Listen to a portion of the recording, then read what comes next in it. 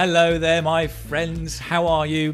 Welcome. It's a pleasure to see you here. This is Keith from the Keith Speaking Academy, and today we've got a great live lesson all about food. We'll be looking at vocabulary, answering different questions about food, idioms about food, lots of interesting stuff. But listen, let's get going with a little bit of this.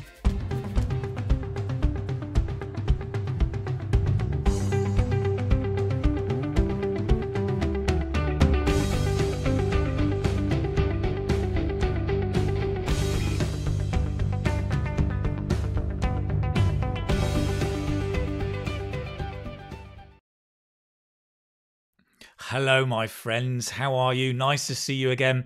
It's been a long time, but of course, at the moment now, I'm doing the live lessons the first Thursday. Say that quickly 5 times. The first Thursday of every month. So today I'm excited because it is. Well, it is the first Thursday of the month of May. Today we've got this exciting topic of what? Of food, right? One of my favourite topics. It's the same shirt. Look, it's even the same orange. Food is a really, it's an interesting topic. It's a very popular one in IELTS speaking because we get a lot of questions around food. You may get questions around cooking, going to a restaurant, special occasions or special events. There's lots of areas that connect with this topic of food. So I think this will be very, very interesting for you. By the way, if you are out there on YouTube, then do remember, please do subscribe to the YouTube channel, English Speaking Success. Turn on the notifications if you want to find out about other videos coming this way. I also do recorded videos on Saturday, in the middle of the month. So that will be coming up soon as well to let you know. If you're following me on Facebook, fantastic. If you haven't joined the Facebook group, come and join us, Keith's Mastermind Community for IELTS Speaking. You can search in Facebook and find us there. We're sharing ideas, answers, language, motivation. Can you share motivation? You can motivate each other. I can give you my motivation. Maybe you can share motivation. Anyway, there's lots of it there. So come and join us in the Facebook group. Be good to see you there. And if you don't know, some of you may not know, I do actually run the website, the Keith Speaking Academy. And it's all about IELTS speaking. There's lots of information there. You can find out about the course. You can get PDFs from these live lessons for free. You can read articles about IELTS. You can follow courses. I've got online courses there. One of the most popular ones is the IELTS Speaking Success. Get a Band 7+ Gold. Cha-cha! That's there. You can find out on the website all about it. And if you just want something to read, go and check out the 10 most common mistakes made in IELTS speaking. Let me move you up, my friend. You can download that for free on the website as well, and it will help you avoid the mistakes that I have seen so many students make. It's well worth getting and finding out about. Nice. So good. That's it. So just to remind you, we're talking about food. Let's see who's in the house over here. Ramiz Khan, excited to attend your class. Great, good to see you here. Great. Vladimir, lovely to see you as well over here. You've got a gloomy day. We've got a bit of a sunny day today. Bin An from Vietnam. Stefano, nice to see you from Sardinia. Another live fantastic lesson. Great, lovely to see you, Stefano. We've got Min Tuan Nguyen, Clara. Yeah, nice entrance music, Clara. You're right. It was interesting. RTM, nice to see you again. Amna from Dubai. Amina, sorry, pronounce your name right. Good. Julia's here. Huda, Anna, Leon, Chio. Hello, Keith. Hello, Anna. Nice to see you. And Niloufar says, food is my fave topic. It's also my favourite topic. I love not only talking about it, but eating it as well. We have in English this expression, right? If you're comparing two things that are very, very different, we say it's like comparing apples and oranges. So you can't compare apples and oranges. You must compare oranges with oranges. It's an interesting expression. I realized as I was preparing that this is actually not an orange. It's a mandarin. Yeah, mandarin as in Chinese language, but we also use the word mandarin. And this is not a pear. If you look closely, it's a plum, right? Now, mandarins and plums, they have different flavors. I'm going to talk about the different flavors in a moment. But before I do, for those of you who have just arrived, welcome. Come and sit down. I hope you've got a drink and a little snack to keep you going, because it's quite a long class, but it'll be fun and exciting, I promise you. This is what we're going to do today, right? We're going to talk about food. This is one of my favourite characters from literature. Pooh Bear. Yeah, I know, poo as in go to the toilet, but it's spelled P-O-O-H. Pooh Bear. So Pooh is here helping us learn about food. Excuse me. We're going to look at vocabulary. Lots of vocabulary to talk about food, and also special occasions, right? Because special occasions is a big topic in IELTS, talking about an event maybe that was very expensive, that was very interesting, that was very boring.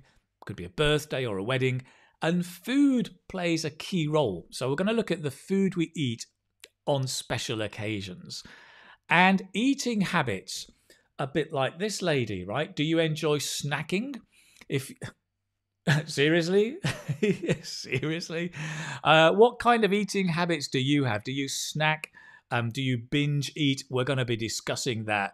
Hopefully, you're not doing what she's doing. And we're going to have a look at Keith in the kitchen. I couldn't do this topic without taking you into my kitchen, without taking you and showing you a small video about me. It's not in the kitchen, but it is in the kitchen. Confused? Stick around and find out. Idioms. We're going to look at some idioms today. Also about, like the proof is in the pudding. Do you know this idiom? The proof is in the pudding. It's an interesting idiom. And today we're going to find out exactly what that means. So we've got lots of exciting stuff. Let's leave Winnie the Pooh for the moment and just check in with how people are doing. We've got Ila Taku. Thank you. I find your classes useful. Great to hear that. Pradeep says it is going to be ready to pig out on a signature dish. We're going to talk about signature dishes and what that means today. Excellent. Azal is excited. Lovely to see you here. Huda is a fan of Winnie the Pooh. Me too. I love Winnie the Pooh. That's why he's here. Mosum, what's the difference between tangerine and mandarin? I don't really know, because for me they're more or less the same. I think tangerines are a little bit smaller and sweeter than mandarin, but I'm sure if we had a nutrition expert, they could tell us. You've also got clementines. Somebody mentioned clementines. They're all similar things, really. Very juicy, very tasty. Yeah. Yuna, first time to join. Hello, great, nice to see you here. We've also got Isaac Zhang or Chang from China. Lovely to see you here. And Duck from Hanoi. Great. And Mary, all the way from Brazil. Good day. Nice to see you, Mary. So, food. Let's begin, right? Let's talk about food. Oh, before we talk about food, sorry, can I share a picture with you? Because I got a lovely email from a lovely person the other day, and she was telling me about her study with me and on the course and how she was enjoying it. And she likes to draw, and she drew this wonderful picture over here, which she agreed I could share with you. Now, this is me, and it's perfect.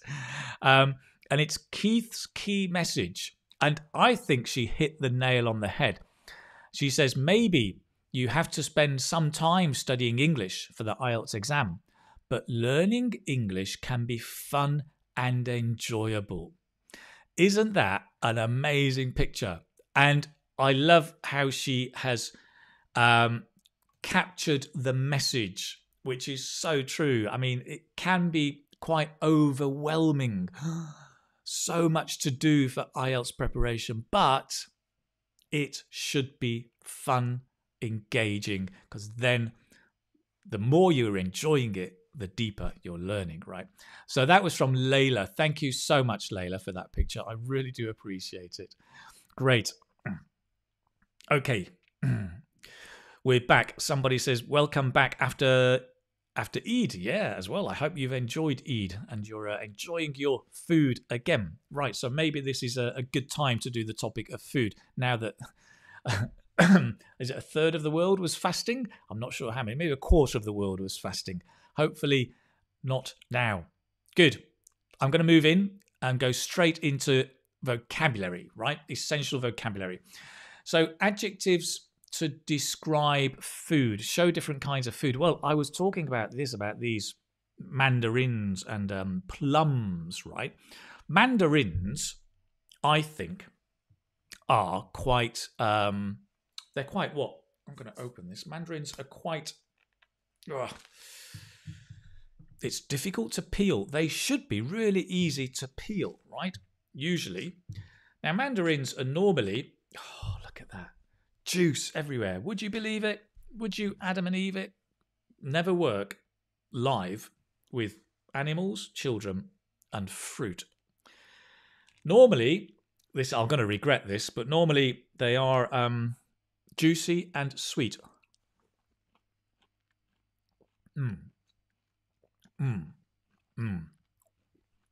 Juicy and sweet. They are very, very nice. Plums, on the other hand, are not sweet, right? They're quite sour. So I'm not going to eat that because they're a bit too sour. But it brings me to this whole point of different tastes and flavour. So, for example, what kind of taste and flavour are these? I've given you the first letter. Sour, I mentioned, right, for a plum example. What are these other words describing taste and flavour? Can you guess? Let's see. We've got Meiche Wong says sweet. Agnes says juicy. Saitama says acidic. Could be acidic. Yes. What else have we got? Let's see. Citrusy. I'm not sure that that's a word. I understand it because we say citrus, a citrus fruit. Citrusy. Nice. Tangy, juicy, acidic. All of those are good. Juicy and sweet. Okay. Right. Juicy and dry. That's interesting. How can it be juicy and dry? Because juicy means there's a lot of juice. I would say dry is the opposite. I agree, some oranges like this one are juicy, but some oranges are dry because I think they're not juicy. So maybe, I don't know, maybe that's what you mean. I'm going to try and say that orange is juicy or dry. And actually, Ramiz, if I can, because this is a great learning opportunity that mandarins are all making a mess.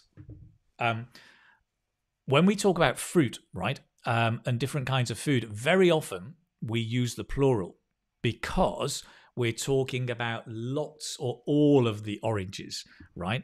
Oranges in general. So it's always safer when you're talking about fruit or most food, let's say fruit, oranges are juicy or dry, right? That's much better. And I'm going to put this in because you're absolutely right. That is the word I was thinking of, like orange, right? Sour, like a plum. Fantastic. Let's see others. Armin says sweet, and I'm going to put that in. Thank you very much. Sweet, like a mandarin. What else is sweet? things are sweet. I think carrots are sweet. Mandarins. Okay. Lariat, can I have some, please? Yes, of course you can.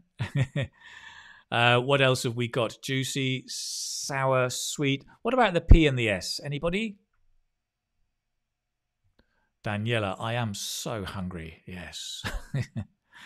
Eben, okay, salt. Now, I'm going to add one here because salt, we would actually say salty, right? Like anchovies. Anchovies. They are salty. So with a flavor of salt, we'd say salty. Very nice. Persian girl is eating macaroni while she's watching. Lucky you. This is nice. Pungent. Nerd guy. Great name. Great handle. Pungent. I'm going to go with that because absolutely pungent. So pungent just means it's a strong smell. If it's a strong smell and a strong flavor. For example, if you're familiar with Indian cooking, you'll be familiar with these, right? Can you smell those? Can you hear them? I could do ASMR. Triggers. These are cardamom, right? Absolutely delicious. I've got to put some in my tea. Lovely. Cardamom. That's a pungent spice, if you like. So pungent. So let's put in. Maybe a lot of curries can be pungent, right? Absolutely. Very, very nice. Lovely. Good. Where are we? Thank you. Nerd guy. I feel bad when I say that. Noah, you're very welcome. Thank you for your comment. I'm trying to find some. Anybody else got another S? Avocado is creamy. That's right, says Hisha. Yes. Huang, you've come up here, Huang, with a very good idiom, which will go into our idiom section. It just melts in my mouth. When it comes to fruit, it melts in my mouth. That's a really good question because normally, even though it can be idiomatic, the idea of something melting is it goes from hot, or it goes from solid to liquid, or it goes from liquid to solid. It's normally about hot food, right? But no, I think we also say, strawberries, they melt in your mouth. We talk about steak will melt in your mouth. Or some cakes can. Yeah, I think you can. Yes, I'm going to say yes. Confident yes. Hisha said avocado. We've had that. Great, lovely. Mike, peppery. There's another one. Let's put the P in for peppery. We've had salty. So in the same way, peppery. Peppery is the flavor of black pepper, right? So I don't know if anything is naturally peppery. My microphone is in the middle of my typing. It's in the wrong place. Never mind. Peppery. Good. Like it. And we've finally got there. Alberto. Spicy. That's the one I'm looking at. That's the other S. Spicy. Like Thai red curry or Thai green curry. I think that should be a capital. Yes. Okay, excellent, guys. Some really, really, really nice, some nice things here. I've just found this. Pimentón from Yaroski. This is paprika, basically, kind of. It's a spice. It makes things very, very spicy. Picant. I mean, that's a Spanish word, right? Picante. And then somebody asked, is it an English word? I think it comes from the French piquant, and I think we do use it. Piquant, Nessie says. We can use it in English. I would tend to say spicy would be better. I would just say spicy, right? Okay, excellent. So those are all different flavors. So I've got a question for you guys. And my question is, what is your favorite fruit? right? What is your favorite fruit? They do say fruit is very healthy and you should have lots of fruit, you know, over the week. In England, we say 5 a day, which is 5 pieces of fruit and vegetable every day. But I am curious, what is your favorite fruit? And I'm just going to, what am I going to do? I'm going to connect us here. Bear with me a moment because I'm just going to connect to a special software. I always like new software. And let's have a look at this one. We're going to do this one. What is your favorite fruit? So in the chat, if you just let me know what is your favorite fruit, and I'm going to connect us to this website. And here, all your answers are coming up like magic. Favorite fruits. Now, look at that. Mango is the clear winner at the moment. Banana, strawberry. And in fact, your suggestions are coming up on the screen. Banana from Minhaz. Mangoes from Anik. Hisha says banana. Denise says oranges. Let's just see what comes up. A curry. Avocado. Raspberries. Raspberries was getting popular there for a moment. Wow. The suggestions are coming so fast. Apple is building up. Apple's getting bigger. Watermelon was getting bigger. But look at that. Banana's getting more popular. It's interesting that mango is like the very, very top one. And coming in second and third, I can see strawberry, bananas, watermelon. Avocado seems to be up there. Is avocado a fruit, guys? I think it is. I think you're absolutely right. It is. What else is in there? Durian. Oh, man. I used to have durian when I was living in Malaysia. I was never a big fan of durian. I couldn't get over the smell. Kiwi and pineapple seem to be popular as well. Look at that. Very, very interesting, right? Why is mango so popular? I guess because mango is succulent, it's juicy, it has a sweet flavor. Quite difficult to eat, right? Mangoes, I mean, mangoes, you have to cut them in a strange way, and then you kind of cut, well, what I do, I cut them and then square them and fold the skin back. But I know you can peel them and chop them up. Mango and cheese, mwah, delicious. Very, very nice. So that's interesting. I like this software. So a big shout out to streamalive.com. And they do not sponsor at all, but they very kindly let me use their software. And I'm just checking out how this word cloud is developing clearly. Oh, pomegranate as well is up there. Okay, nice. So interesting. So different. That's your favorite fruit. I was very, very curious about your favorite fruit. I'm going to do another kind of thing with you now. We're going to do guess the dish. So I'm going to show you a picture, okay, of a dish. And it's a blurred image. But slowly I will reveal the image and show you the image. So I want you to look carefully. And again, in the chat, write down the name of the dish, what you think the dish is, okay? So let me show you. Okay, let me show you, he says.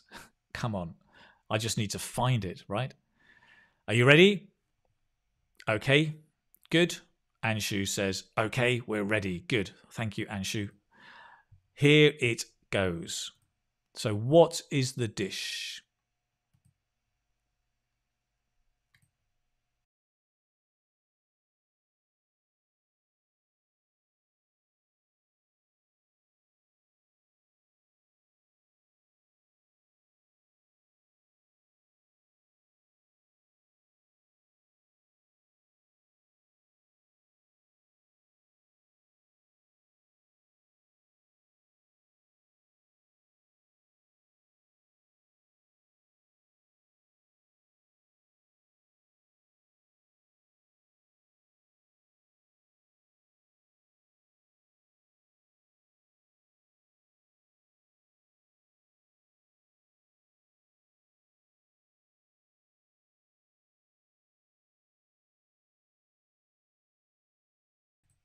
Right, look at that. We've got Denise says steak.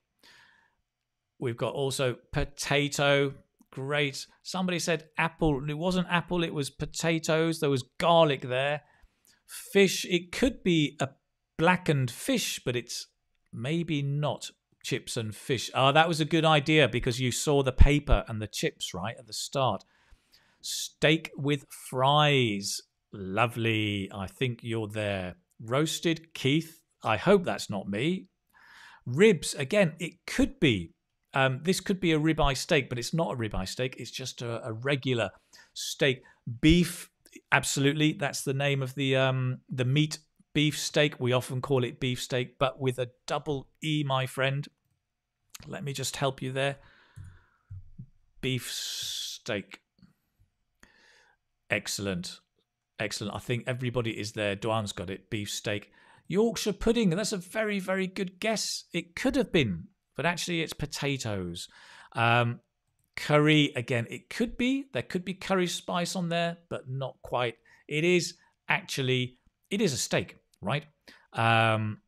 It's steak and chips or steak and fries. So different dishes. How do we talk about different dishes? Let's move on and talk about that. Hisha, well done. Thank you for that. So we can talk about describing different dishes like steak and chips, right? Steak and chips or steak and fries. We've got words like delicious, tasty, which I'm sure you know, luscious, which is a nice word, luscious, luscious. It's a sh, s, la, sh, s, luscious. So like delicious, you've got a sh, ishus. Can you see? Delicious. You've also got luscious.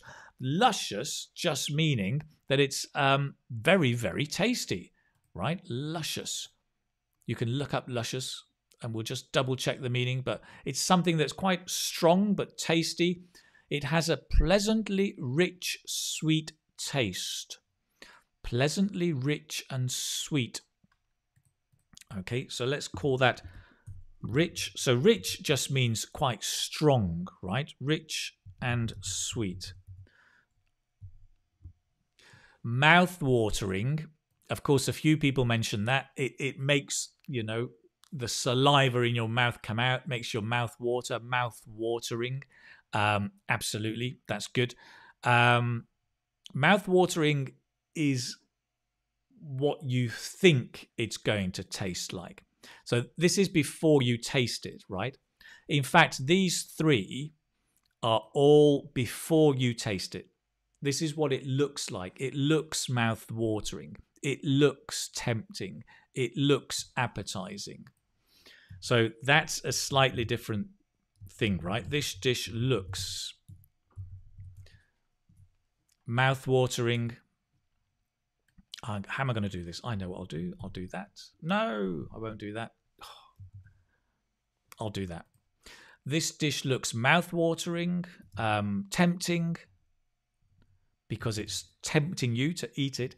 Appetizing, not to be confused with an appetizer.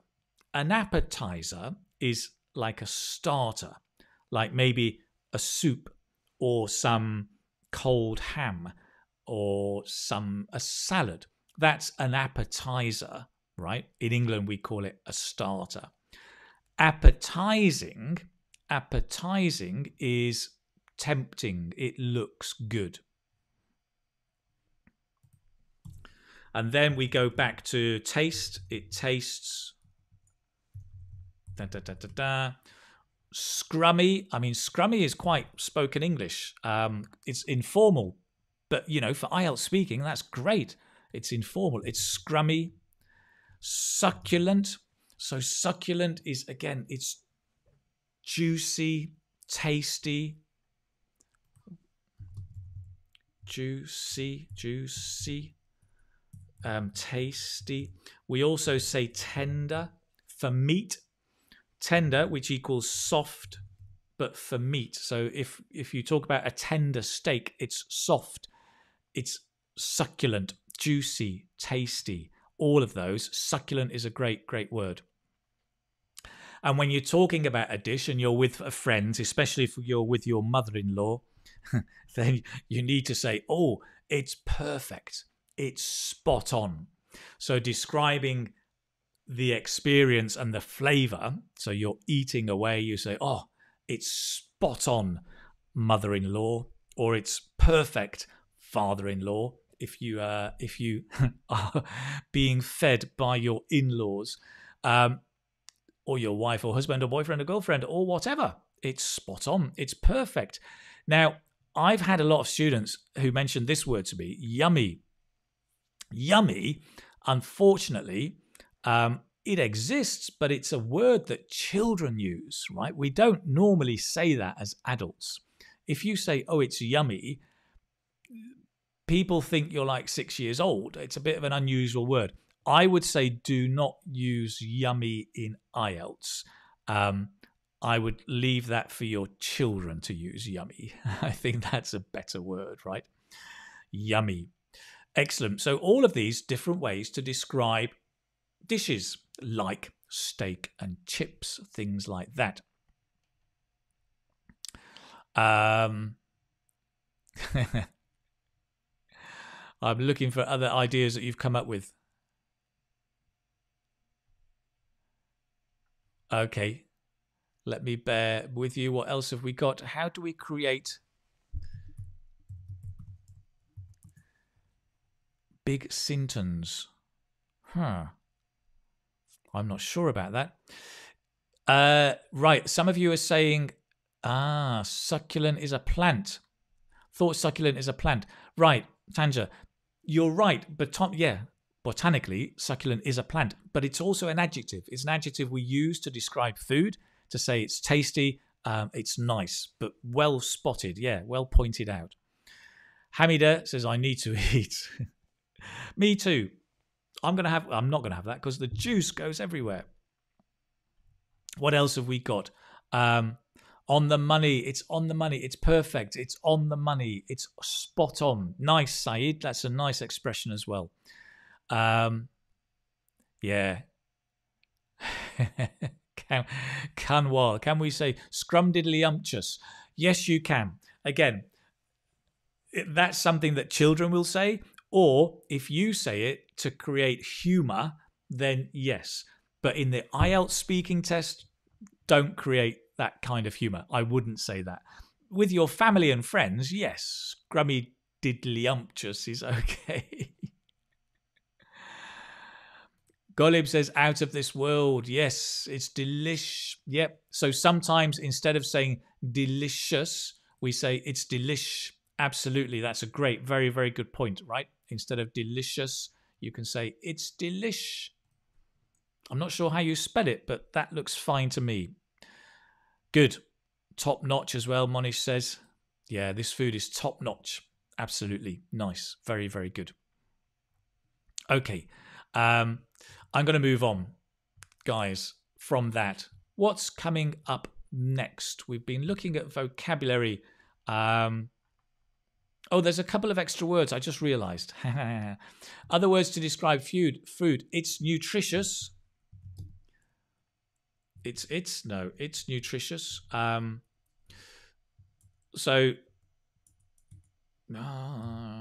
It's nutritious, it's healthy, or it's fatty. So I guess nowadays there is a lot of preoccupation with eating healthy food. And of course, fruit, like my little dear mandarin, is very, very nutritious, right? Full of vitamin C.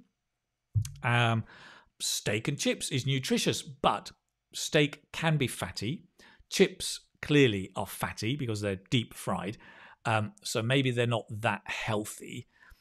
But, you know, I mean, this is just me, okay? When it comes to eating food, I think there are moments to be healthy and there are moments to pig out and just to enjoy the food. Doesn't matter if it's fatty, if it's a bit unhealthy, if it's deep fried. Now and again, just the enjoyment of the food is worth the unhealthiness of the food. Most of the time, of course, I try to eat healthily, but not all the time. I mean, that would be so boring, right? Food, why do we eat? I'm going to talk about that in a moment. Why do we eat food? Is it to be healthy? For most people, actually, it probably isn't. But more about that in a moment. What's coming up next? That's what I wanted to find out. Let me go and ask Pooh Bear, because if in doubt, Pooh Bear has the answer. Food, vocabulary. So we've looked at vocabulary. What's coming up next after vocabulary? Special occasions. Oh, balloons. Special occasions? Occasions.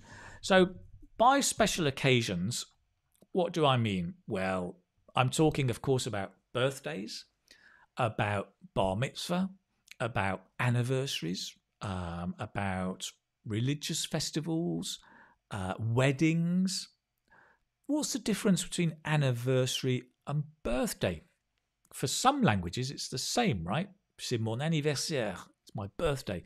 But in English, it's different. A birthday celebrates the day you were born.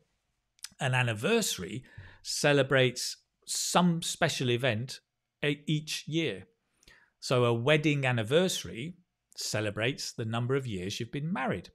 My promotion anniversary celebrates the number of years I've been promoted. You can have an anniversary for anything. Our engagement anniversary, when you first got engaged with your present wife, you could have an anniversary for that. There's all kinds of anniversaries, right? So that's the difference, at least in English. Okay, special occasions. What have we got? We've got a comment from Daniel. I'm going to share this because it's a lovely comment. Daniel, dear Keith, I got band 8 in speaking. In the real test, all credit goes to you. Well, Danielle, all credit, not all credit. Of course, most of the credit goes to you, but I'm very, very pleased to hear that. Well done. That's great news. Lovely. Congratulations. You could have passing your IELTS test anniversary, which means in a year's time, from the day you took the test, you have an IELTS anniversary. Danielle's like, no, I want to forget IELTS. I don't want to remember it every day. Maybe, I don't know. Okay, so food on special occasions. Let's have a look. Good, I'm enjoying your expressions here that are coming up. So I've mentioned weddings, birthdays, anniversaries. Of course, national holidays. So in Spain, for example, you've got the Constitution Day. Of course, you've got Christmas. You've got New Year. Christmas is a religious festival, but I guess many festivals are many national festivals are religious festivals in many countries. New Year's celebration. You've got Christmas. You've got all sorts of stuff, depending on the country where you live, right? So let's look a little bit at some of the language and the food we might have on special occasions, generally speaking. Graduation, somebody's got. Yes, you could have a graduation as well. Who's that? Paproti. Well done. Yuna says. Paproti says graduation. Yuna says promotion. Yes. Thanksgiving, says Daphne. Yeah. So all of these are different times we can have. Now, you may have party food. So party food is generally, well, for many people, it's kind of for children. It's like sausage rolls, pizza, hamburger, but it can be for adults. But generally, we're talking about the usual stuff in let's say in the UK. Party food tends to be sausage rolls, pizza, cakes, and stuff like that, right? Sausage rolls, pizza, cakes. It's all the really unhealthy stuff. Of course, that's the whole point. Finger food is small pieces of food that you eat with your fingers. So it's not a big curry. It's going to be things like sausage rolls, vol au vent, tapas in Spain, maybe a bit of maybe ham on a piece of bread, something like that. Open sandwiches, maybe. So an open sandwich is a sandwich, but instead of being 2 pieces of bread, you've got 1 piece of bread, and it's an open sandwich. Open sandwiches, sausage rolls again, tapas. I know that's a Spanish word, but we do use that in English as well. We've stolen it from the Spanish. What else? Crisps, maybe. Crisps being the British word. Chips would be the American word, right? Finger food, that kind of stuff. Stuff that is easy to pick up. Vol au vent is the other one, which must be a French word. But we use that in English. Vol au vents, vol au vents, vol au vents, vol au vent. Okay, finger food, party food. We can talk about also the national dish. So many countries have a national dish, which is the dish they're famous for. Some people say, fish and chips is a national dish in the UK. I'm not sure about that, but just so you understand, fish and chips in the UK. Anybody in the UK was now going to be cursing me. Come on, Keith. But, so you understand the idea. Right, thank you, we've got some more coming in. We've got, Buzz says, adobo from the Philippines. Combo cation. Suraj, what does it mean, tapas? Okay, sorry, tapas. Tapas are small pieces of bread with something on top, like maybe a piece of cheese or a piece of ham or a piece of fish, and they're very, very small, and you can eat them in one bite, a bit like sushi, but not sushi. It's bread and something on top. Okay. Now, we've got more examples. This is interesting. This is what I wanted to know, what your national dishes are. Sadza and meat in Zimbabwe. Thank you, Tamuka. Pasupolet, chicken biryani could be a national dish, maybe. Great. In Italy, pasta. Yep, your lasagna that you talked about, Danielle, could be a national dish. Tom yam, I've heard of that one as well. Fish and curry in Bangladesh could be a national dish. Yep. Idli dosa, nice, in South India. What else have we got? Mutton biryani. Mutton biryani, yes, you could say mutton biryani. Lamb biryani, mutton biryani. Okay, we've got in Vietnam, Sophia says dried fruit. I think you're talking there about party food, right? Party food and finger food. Paproti says dumplings. Yeah, I think in some parts of, in some parts of China, you may say dumplings are the national dish. Paproti, tell me where you're from. Let's find out. Bosch says lumpia, also from the Philippines. Haggis for Scotland. Yeah, he, she. You could say haggis is a national dish from Scotland. Bread for France. Well, bread for France. I'm not sure if the French would agree. La baguette, the big long French loaf, the French bread, absolutely. I think, what's a national dish in France? Again, I'm going to offend a lot of French people, but I do remember coq au vin was extremely popular, but I'm not sure if it's a national dish. Anybody in France? Babafon. La foie au jambon. Great, there you go. That's in your area, right? In Bayonne. Fantastic, great. Valid, of course, I remember couscous as well in Algeria. Couscous, which is absolutely delicious. Normally, it's kind of like a grain, right? With some vegetables and meat all cut together. Monish, maybe pizza would be the Italian national dish. And Daniela is going, no. Apparently, tell me if it's true, Daniela, the pizza was created in America, that it was the Italians, the Italian diaspora who went to America, to the United States, and they invented the pizza. Is that true? Or is that just an urban myth? I'm not sure. Bien An, you talk about pho. Of course, pho. I've had that. I had that in Hanoi. Absolutely lovely. Kind of a soup, right? And we've got plov as well. Listen, there are so many. I could spend the whole class going through national dishes. Absolutely fascinating. But let's move on from national dishes, right, to signature dish. So this is a great expression that you can use, actually. So a signature dish is a dish that the person is famous for. So let me say a dish. Oh, come on. A dish. It's hard to type with this mic. Let's move the microphone. Now you can't hear me. A dish you like to make and are famous for. We've done national dish, signature dish. Signature dish.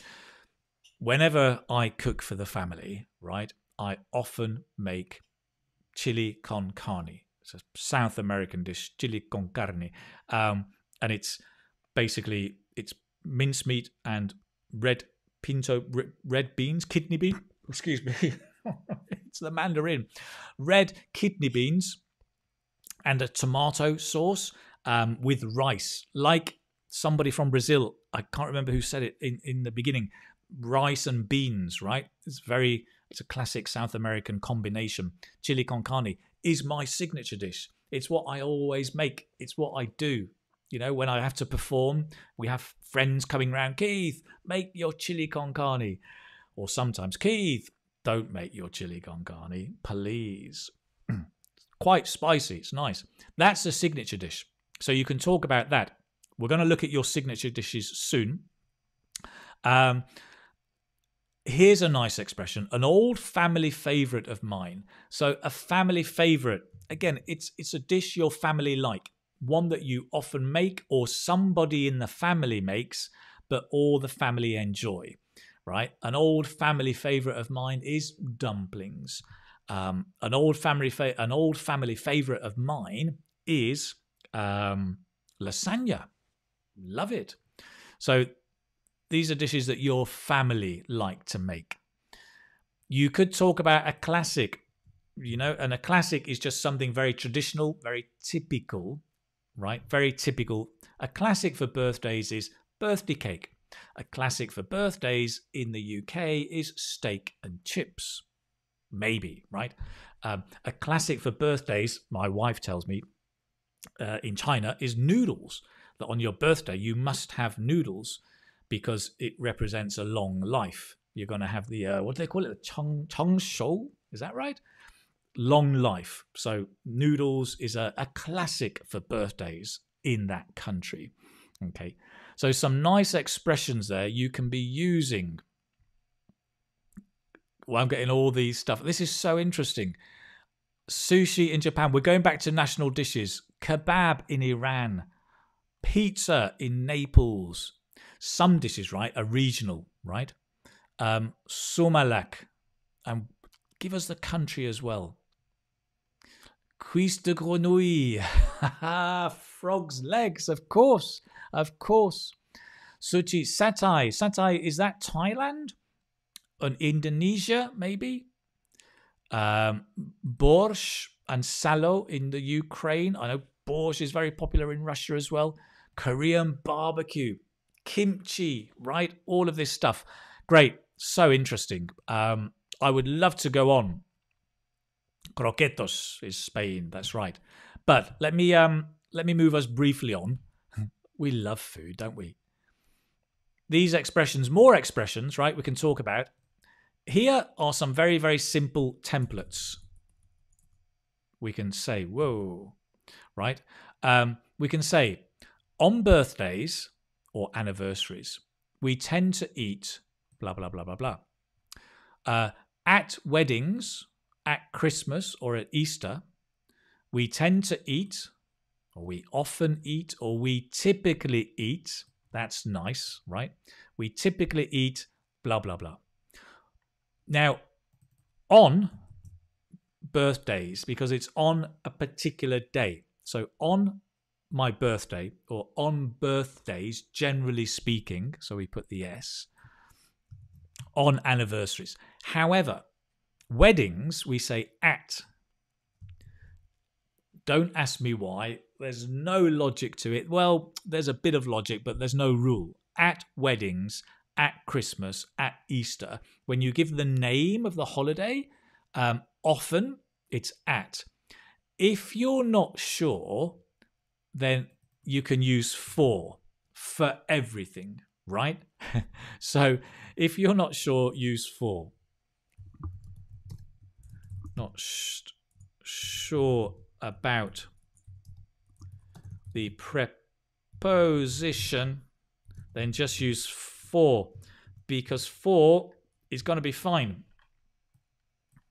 right? For Christmas, for birthdays, for weddings, for Easter, for Ramadan, for this, we tend to eat. So you can learn on or at, but for is just much easier, right? We tend to eat, blah, blah, blah. We typically eat. So these are nice adverbs you can be using as well, right? We tend to eat.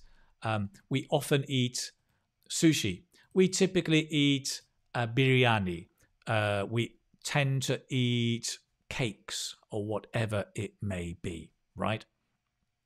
So that's a nice trick. Just use for, and then you can have this thing here. And then, of course, you can add whatever it is that you eat. I mean, I've put in a few ideas: roast lamb, grilled lobster, barbecued pork, fried vegetables. And you guys, of course, have got all the ideas, right? Excellent. So, for example, Tamuka says at wedding. Here again, because we're talking about all of the weddings, generally speaking, not a particular wedding. Can you guess what I'm going to say, Tamuka? Can you guess? Because at weddings, right? At weddings, because it's generally speaking. At weddings, we often eat rice and steak in Zimbabwe. Absolutely fantastic. Great. Good. Oh, yes. Esterarisa, thank you for that. Let's bring this in because she's explaining tapas. It's not just bread. It could be small dishes or something like croquetas, right? Something like that. Very, very good point. Thank you for that. Great.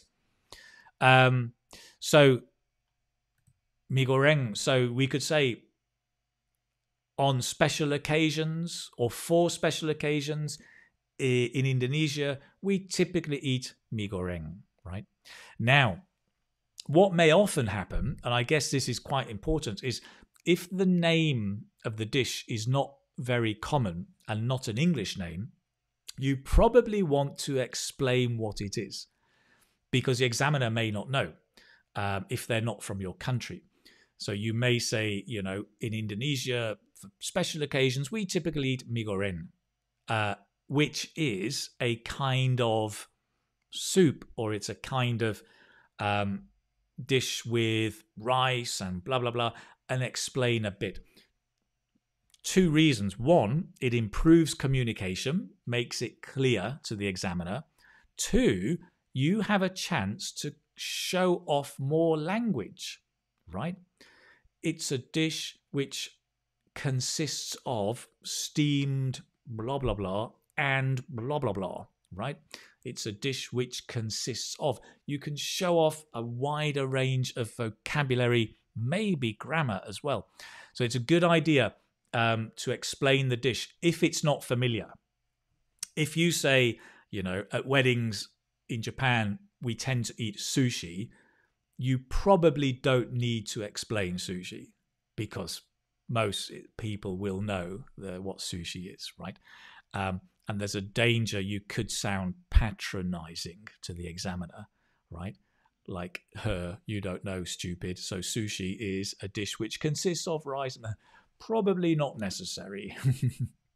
Okay, right, good. I put some ideas here. Let me add that then as an example. We typically eat, which is a local dish which consists of, You know, you could just say something very, very simple like that. If I spelt Migoren correctly, I've lost it now. Oh well, I hope so. Okay, excellent. Ivikson says, at weddings we tend to eat pilaf. Lovely, great. Great. Daphne says, on special days we often tend to eat beef. We often tend to eat often and tend to is actually the same thing. I don't think you need to repeat it. It's kind of repeating the same thing. I would just use one, Daphne, right? On special days, we tend to eat beef. Okay. Azra says, today is my husband's birthday. Where are you? And I prepared scrumptious biryani with kebab along with a dessert called halwa. We tend to eat all these. Absolutely brilliant. Very, very nice. Good. Clara says, we tend to eat anything sweet during birthday parties. During works here. That's great as well. Okay. Very, very nice. Good. Mary says, at weddings. Oh, at weedings. Why is everybody writing weedings? That's very strange. You're not the first, Mary, don't worry. At weddings in East Africa, we typically eat rice and beef. Sounds nice. Stefano says, at Easter, we tend to eat chocolate because it's so healthy. Brilliant. Good. Okay, so let me take us off there. Nice. Very, very interesting finding about all your food. I'm going to show you very briefly, a couple of things. I'm going to show you a website, first of all. This website it's called Better Health. I can show you here, actually. betterhealth.vic.gov. I'm going to ask Sarah, Apsara, if you could share this, if you're still in the YouTube room, share this with the guys, and I'll show you the website. Let me show you over here. Yeah, it's over here. It's on the website. And I'll see if I can share this with the guys in Facebook. Our moderator is off at the moment in Facebook. Unfortunately. Oh, I didn't realize you were watching. Wait a moment. Let me come and just see if I can add this for the guys watching in Facebook. This is a link. So I do like now and again to share links with you that may be interesting. They may be relevant. They can give you lots of vocabulary as well as ideas to talk about food. This particular link, right, is just one that goes and shows you different national dishes. Sorry, different dishes for special occasions around the world. It's quite interesting. I think. I mean, I'm going to show you very, very briefly over here. Food and celebrations on this page. So it talks about Christmas, New Year, Lunar New Year, weddings, birthdays, etc. And what it does is it tells you about different countries, right? For example, France has black and white pudding, which is a sausage containing blood. Is that the andouille, maybe? Germany, gingerbread biscuits. Russia, a feast of 12 different dishes representing Christ's disciples. New Year in Greece, a special sweet pasty baked with a coin inside it. Spain has 12 grapes meant to be put in the mouth. Lunar New Year, very common obviously in China, Korea, Vietnam and other countries. China has fish. Korea has dumpling soup. And so on and so forth. It's quite interesting. You can go and have a look in your own time at some of the dishes and how they are talked about. So the kind of language that is used to describe these dishes. Okay, it's nice. I think it's a nice website. I think it gives a lovely language and an interesting insight to the diversity of food for celebrations in different countries. Very nice. Okay. So, what's next? I know that's what. I need a drink. That's what's next.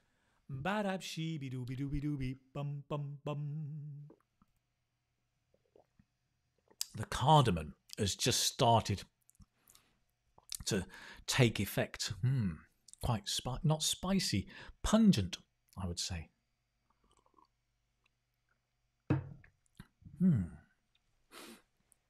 Okay. Signature dishes. We were talking about signature dishes, right? Some that you make. I yesterday actually went into the Facebook group. Oh, and if you're not in there, guys, go and join. Go to Facebook and search for Keith Mastermind IELTS Speaking. Come and join the Facebook group. Yesterday, I posted a post. It was a question about what is your signature dish, because I was interested to know what people are making. I'd like to share with you some of the comments and see what people said. Let's find out what different signature dishes are in different parts of the world. Let's watch this together. Today, I asked you, what is your signature dish? That means the dish that you are really good at and you're famous for. I mean, everybody knows you're good at it and you love to make it. So, what did people say? Well, interestingly, let's find out. We've got, first of all, from Medinat, the Nigerian jollof rice. Sounds delicious. We've got Huda, says, it's a dessert, actually. I'm good at making tarts, fruit tarts. And look at this. Oh my, oh my. That looks absolutely delicious. Lovely. Stefan says pasta with butter. Simple but tasty. Catherine says curry. It's a Filipino dish.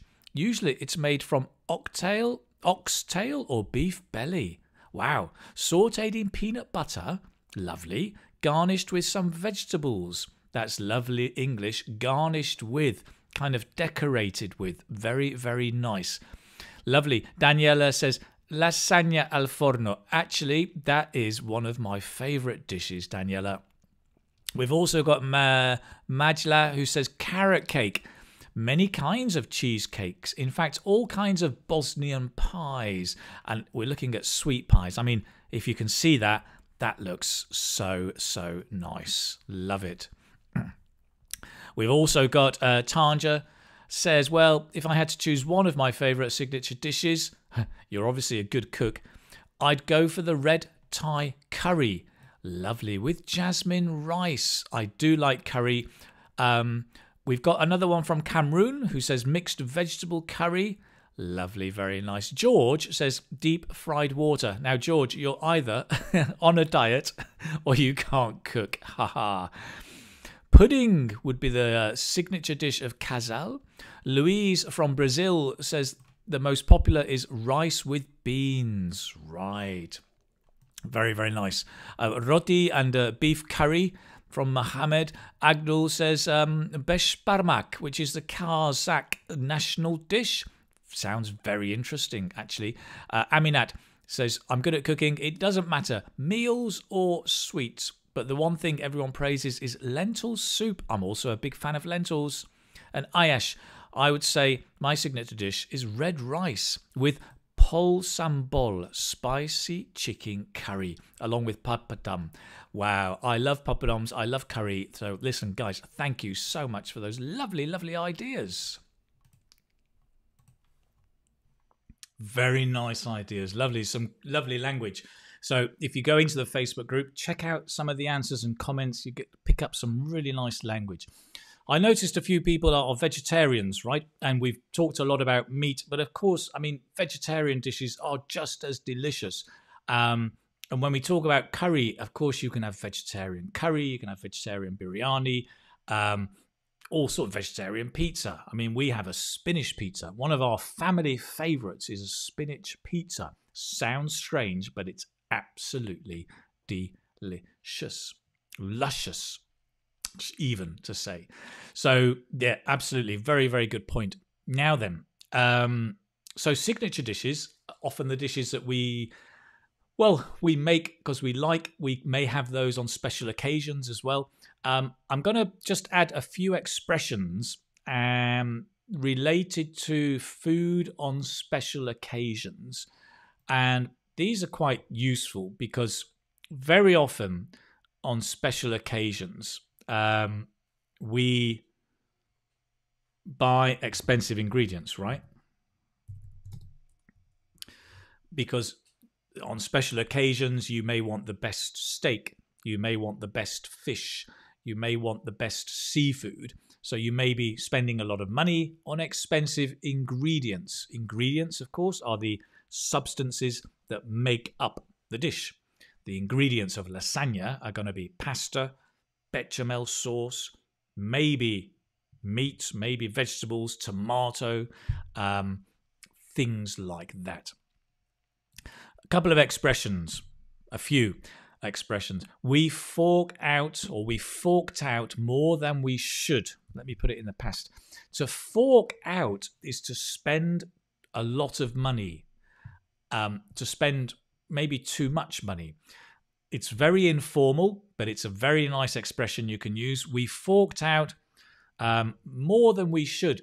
And this, of course, is typically used with weddings, right? You're describing the wedding, and if you're the person getting married, or it was your wedding or your family's wedding, yeah, it was great. We had all of this. We had champagne. We had the best food.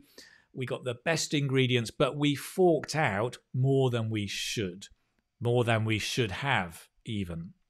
So to fork out is a nice expression. To fork out is to spend a lot of money on something.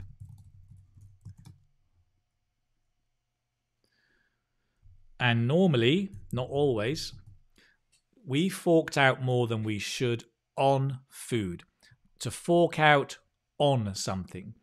I forked out a lot of money on food.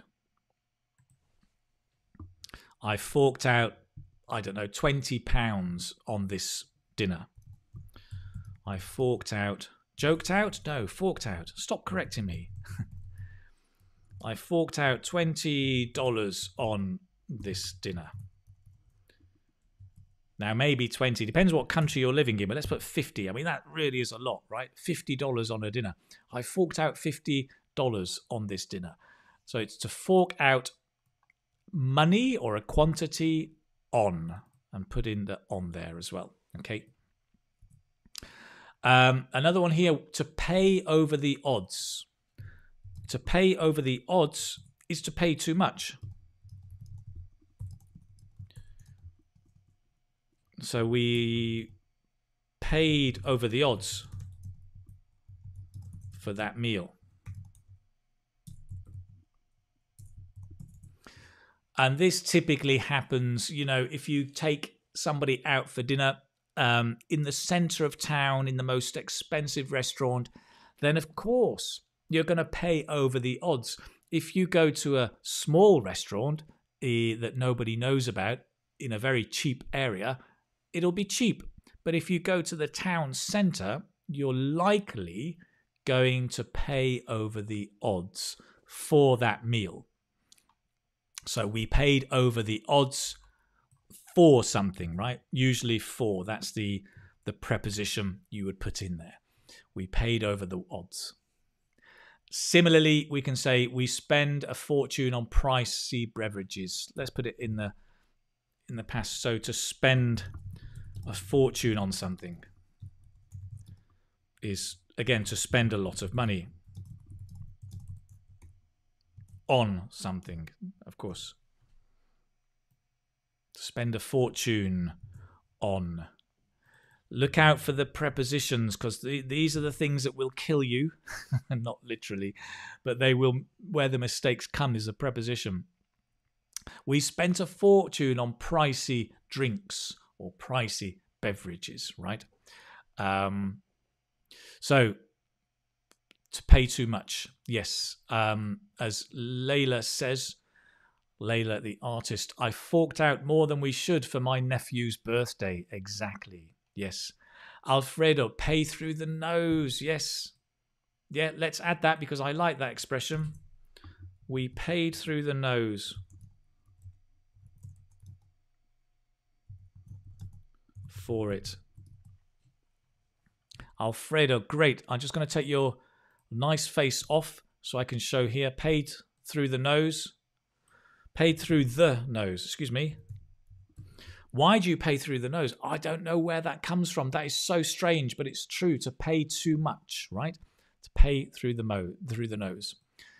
I'm paying over the odds for the wedding. Very nice, Nessie. Very, very good. Yes. So to pay over the odds, to pay too much. Good. Now, Bosja, studying abroad is expensive. So paying over the odds is not the synonym of expensive. What you need to say is studying, when we study abroad, let's try and get you here, if I can get you done. When we study abroad, we pay over the odds.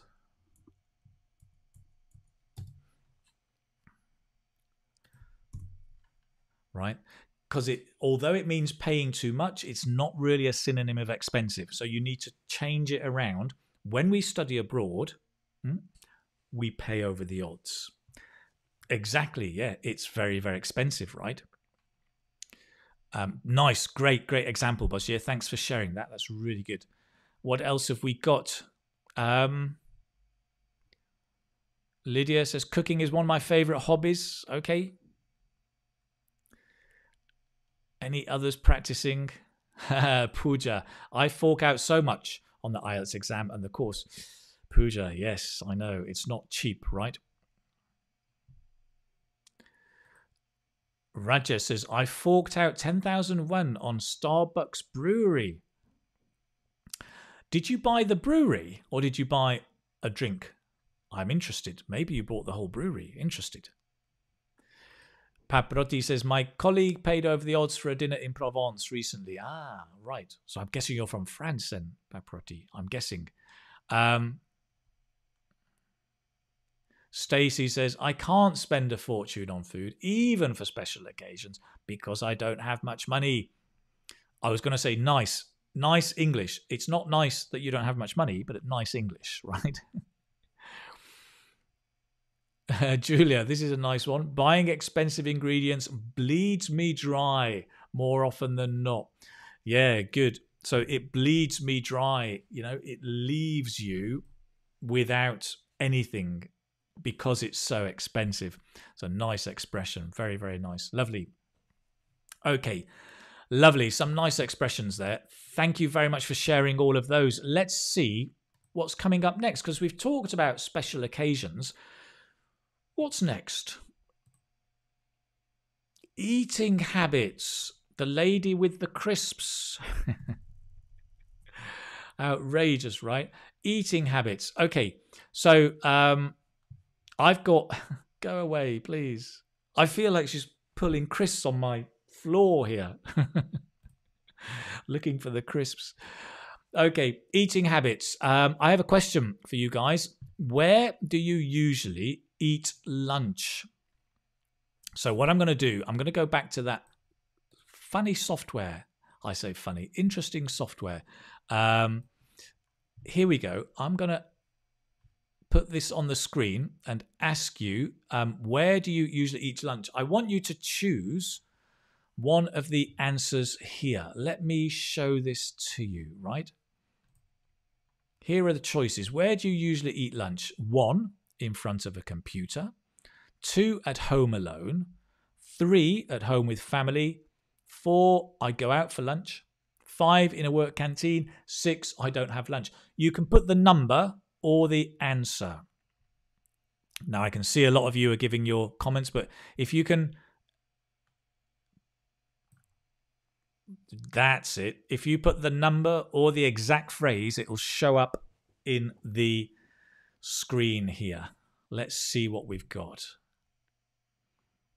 Eating habits. I wonder if you have good eating habits, you guys. At the moment, we've got 50% at home with family, but I'm sure that will change in a moment. Let's see.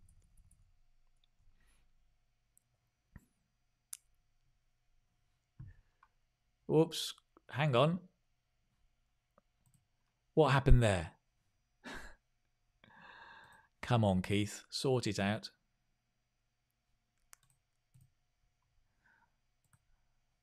Bear with me. I'll get it back. I will get it back. Here it is. Okay. In front of a computer, only 10%. At home alone, about a quarter of the people. And it seems that just over half of the people eat at home with family. Very, in fact, absolutely nobody goes out for lunch at a restaurant, but we do have a small number of people who eat in a work canteen. And a few who don't have lunch. I know a few people who just don't have lunch for different reasons, right?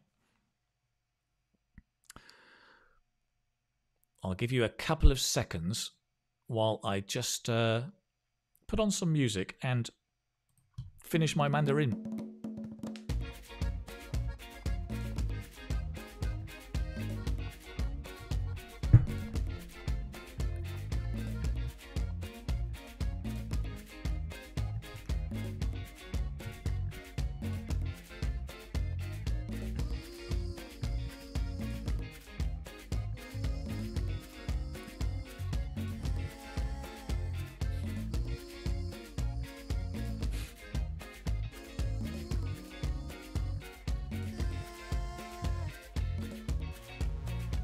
You can hear me munching away. The results haven't changed very much. That is very, very interesting, right? So it seems like around half of the people get a chance to have lunch at home with the family, which I would say is a very, very good eating habit. I think that's a great thing to do. Hadil says, when I was back in my country, I used to have lunch between 2 p.m. and 3 p.m. When I moved to study in Bangladesh, we have lunch between 11:30 and 2, which leaves me hungry the rest of the day because it's too early, right? I appreciate that. I had a similar experience when I moved. Gosh, it wasn't to do with culture. It was to do with work. When I moved from one job to another and we had lunch much later. And I was getting so hungry at like about 11 o'clock, 12 o'clock, because lunch was always much later. Anyway, eating habits. Let's talk about it. So we can talk about binge eating. Now, binge eating is probably not a good eating habit. Binge eating is that it means that you eat lots of food in one go and often cannot stop. So some people, for example, will binge eat. Well, do you remember the girl with the crisps, right? The girl with the crisps over here, she is binge eating. And she's snacking or eating the crisps. I mean, that's binge eating. She's eating too much, too quickly in one go. Probably not a good idea. Some people like to pig out and eat a lot in the evening, but then they don't eat in the day. In extreme cases, this is a medical condition. It can be if you eat too much. So we can say binge eating. You can also say binge drinking, when you drink often too much alcohol in a short time. I'm a binge eater. So maybe, for example, you're watching TV and you eat a whole tub of ice cream in about 10 minutes.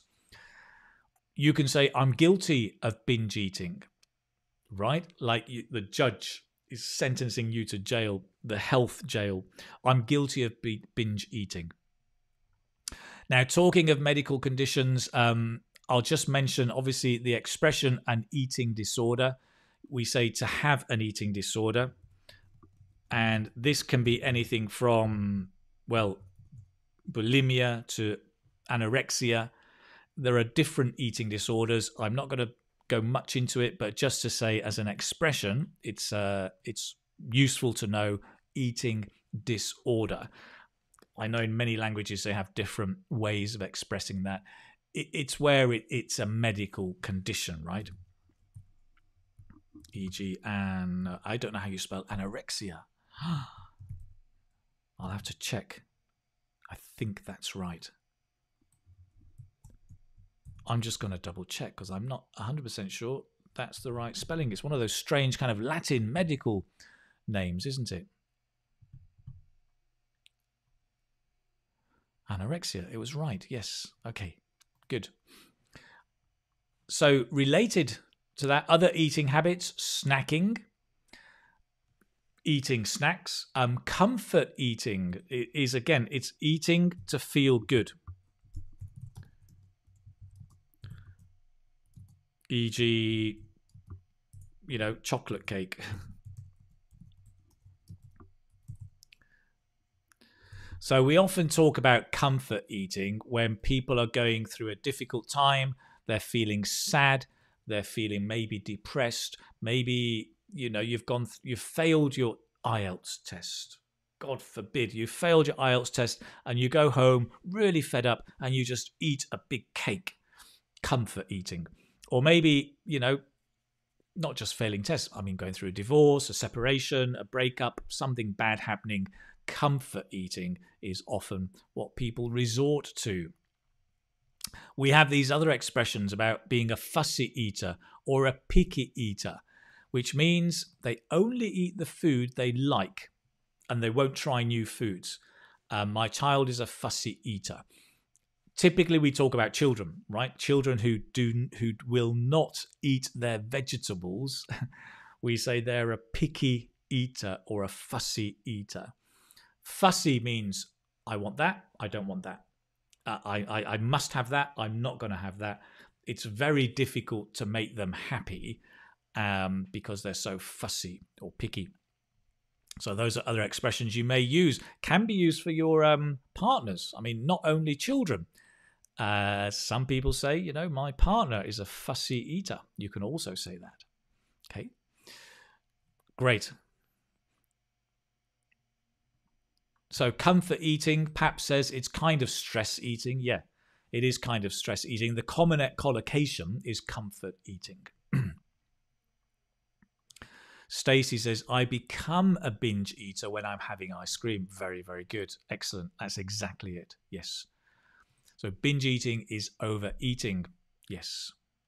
That's exactly it. Nice. Good. Okay.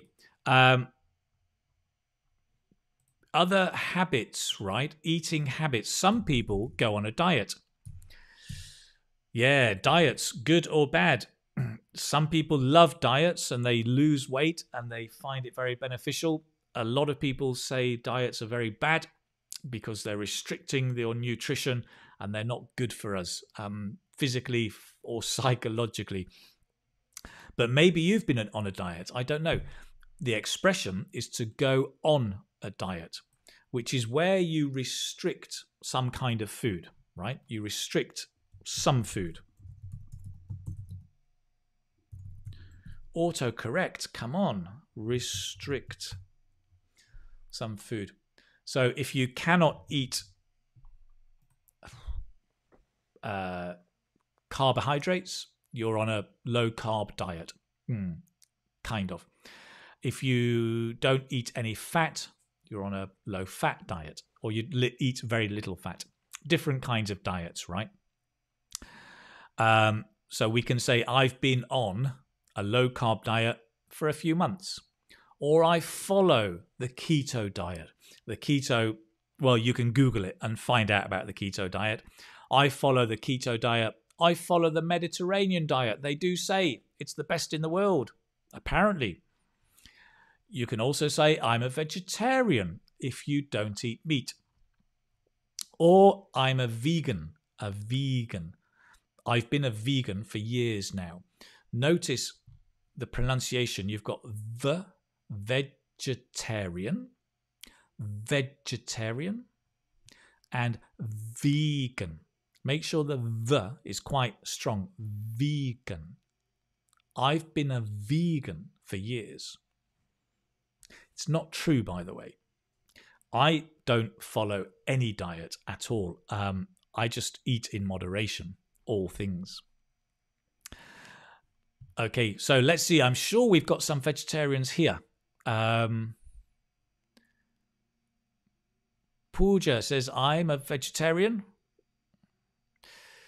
The keto diet is pretty hard. Everyone should. I totally agree. I think it's almost dangerous to some points, right? Okay, good. Astra says, nowadays, children are picky eaters. Well, depends on the children, but maybe it is more of a trend nowadays. Nowadays as one word, Astra. Great. Here we've got, how do I pronounce your name? Conseil Regional. I'm on a diet, so I follow the Mediterranean diet and I skip the dinner. You skip dinner. That's interesting. You're on a Mediterranean diet and you skip dinner. Not the dinner, but dinner. Skip dinner. I'm on a diet. I'll just help you out with your letters here. Okay, great.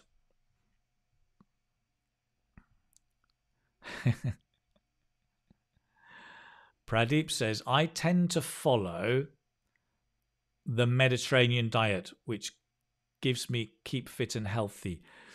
That's interesting. I tend to follow, so I'm going to put the because it's a specific diet, the Mediterranean diet, which instead of gives me, you don't actually need that here because you've got automatically keeps me. It keeps me fit and healthy. I forgot the me. Yeah, that's it, Pradeep. Excellent. I tend to follow the Mediterranean diet, which keeps me fit and healthy. Good. Okay, excellent. So different expressions around diet, and I'm going to add, oh yes, the cheat day. Oh, so this was in the answer to the answer of this question. Have you ever been on a diet? Yes, but not always. I like to have a cheat day once a week. A cheat day, if you're familiar with the expression, is a day when you break the diet and you eat whatever you want. Kind of you're cheating. You're not following the diet. You maybe just have all the things that you can't have on the other days. So these are eating habits, right? Diets are a kind of eating habit. Good. I'm going to stop for a moment and see eating habits. Not eating habits. Keith in the kitchen. Okay, let's move away from eating habits. I'm going to show you a short video, right? Keith in the kitchen. It's not me in the kitchen, but it's something to do with me in the kitchen. And I just want to share with you, yes, this. Where are we?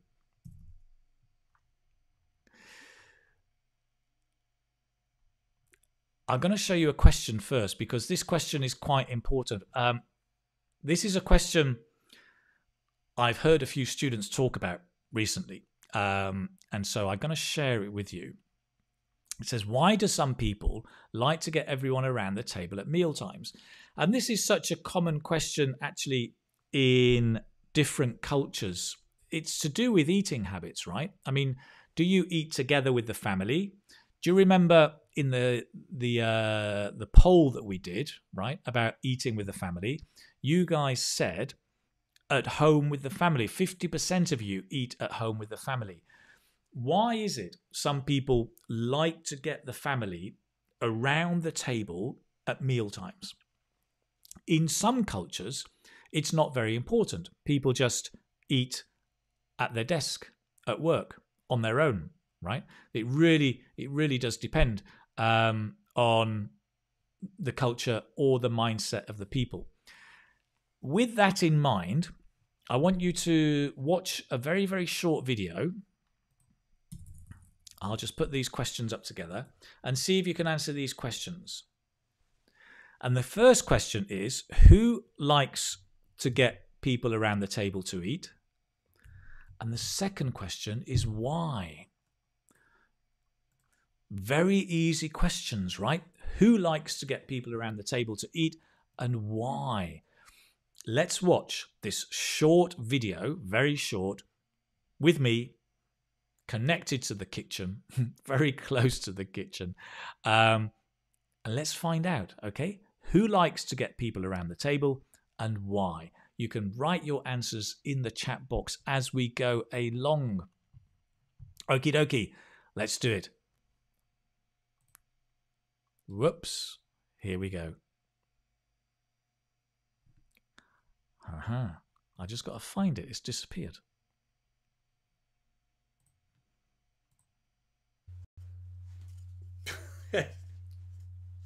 Hey.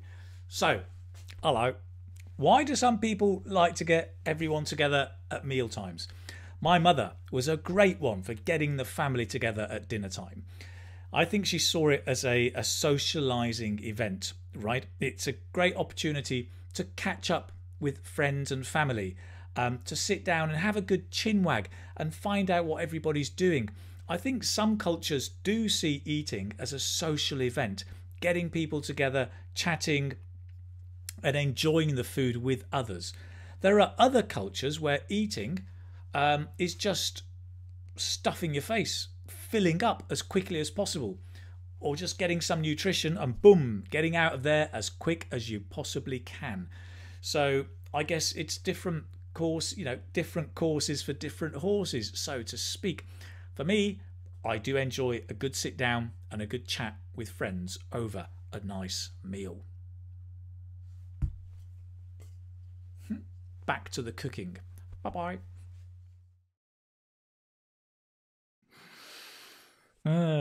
Bring my microphone back. So there you go. There was that was me close to the kitchen, just coming out of the kitchen. So the question, based on the video, who likes to get people around the table to eat and why? Well, interesting questions. Okay, I'm going to go straight in with Nessie, who says your mother. This is the right answer. To socialize, absolutely. In a nutshell, that was the answer. Exactly. Good. Let's look at some other things that you've said related to this. Parents tend to sit around the table with family because it gives them a feeling of being like a team. That's nice. I like that. Yes. Pooja says it's an Indian culture to eat together. The family who eats together stays together happily. That's very true. Who said that? That rings a bell. The family that eats together stays together. There was that. I saw that in a film. Oh, somebody remind me. Fatima says my mum is the one who wants everyone around the table because she's the one who does the cooking and she wants to see how we feel about the food. She enjoys it when she sees we enjoyed it. Lovely. That is really nice English and really well written. I'll just add who. She is the one who does the cooking. I like that. Very, very nice. Thank you very much, Fatima. Ingrid, it brings us together. Very, very true. Pradip, catch up on old times, passing quality time, spending quality time together, stuffing your face. Yes. Yuna says, Keith's mother, build strong family bonds. All of that is very, very true. Yes. Tanja, you cynic. Family gather together and stare at their mobile phones. Yes. Well, listen, if you've got teenagers in the family, that is most probably true. Right. Family gather. Family, this is interesting, Tanya, because I was wondering, family gathers or family gather? And of course, family is one of those unusual nouns that can be singular or plural. So you can say the family gather or the family gathers. You can use both. It's a bit like team, family. Both of those can be used. I like your cynicism. Great. Bosnia said the mother because she considered it to be a socializing event. Olivia, parents because it helps to instill a spirit of togetherness among family members. I do like that. A spirit of togetherness. Nice English. I love that. Very, very good. Family members and friends. Yes. Different courses for different horses. Yes, Fabio, that is correct. Almost correct. I'll show you in a moment that expression. We'll look at that together. Yes. With parents so we can spend time together. Excellent. So just some of the expressions that came out of that video, right, that are quite useful. So I said that my mother sees the dinner as a socializing event. You could say a social event or a socializing event. Because it's a chance to catch up with others. So you can also say it's a chance to blah, blah, blah, right? It's an opportunity to. It's a chance to catch up with others, have a chinwag. So somebody mentioned a chit chat. It's also possible. It's basically a conversation, right? Have a chinwag. That's a very British. If you saw my video about British English, you may remember, I think chinwag was in there. It's a very British expression. Have a chinwag. I'll just make that clear. I'm not sure if Americans will understand that. So maybe don't use chinwag in IELTS because it's too slang. But chit chat, yes. Conversation, yes. For some people, eating is stuffing your face. To stuff your face, right? To pig out is the other expression we've had. It's different courses for different horses. So this expression means different people like different things. Some people like to eat with a family. Some people like to just eat quickly on their own and move on, right? Different people like different things. People like different things. Great. Okay.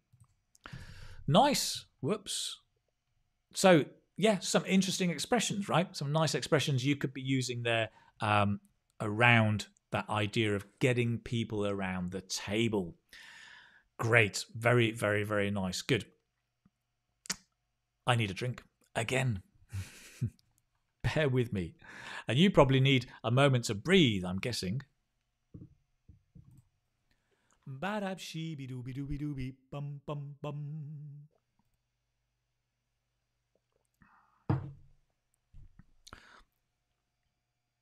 I've nearly finished the Mandarin.